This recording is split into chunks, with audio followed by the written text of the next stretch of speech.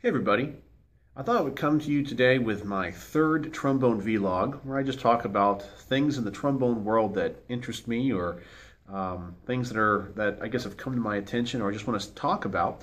And today I'm not going to talk about anything specifically about playing. I'm going to talk about something that I actually get asked a lot by my students and even fellow professionals. And that has to do with all of this leather that you see on my instrument and what's it all about? Do I need it? Does it help me? Does it, what does it do?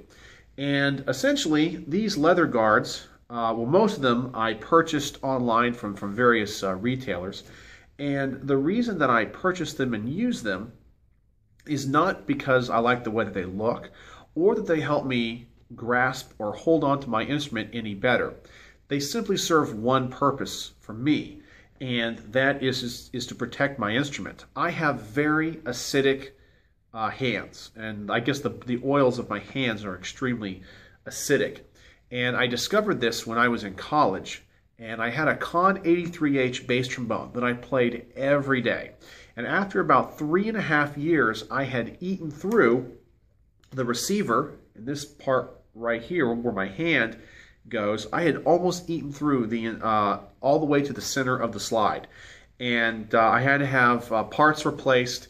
And then I started to notice, after I discovered this, that different parts of the instrument that I touch on a regular basis were wearing very, very quickly. And as I got older and bought different horns, more expensive instruments, I wanted to protect them.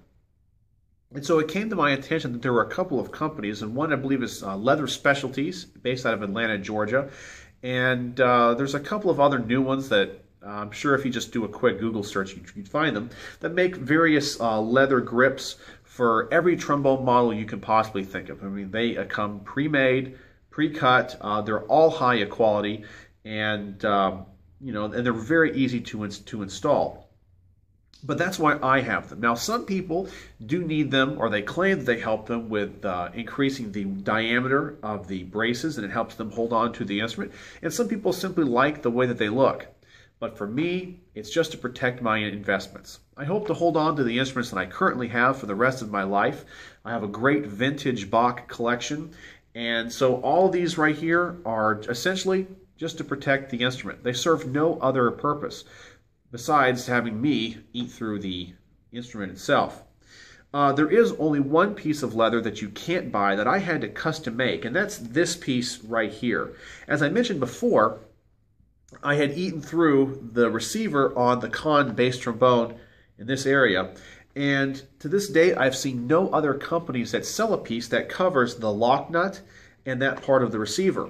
So what I did is I went down to a craft store and just bought a simple leather patch that would you fix a jacket or jeans or something with, and I cut it, and I had to kind of experiment with its size, cut it to where it would wrap around that part correctly and fit the way that I wanted it to and not be obstructive to my playing.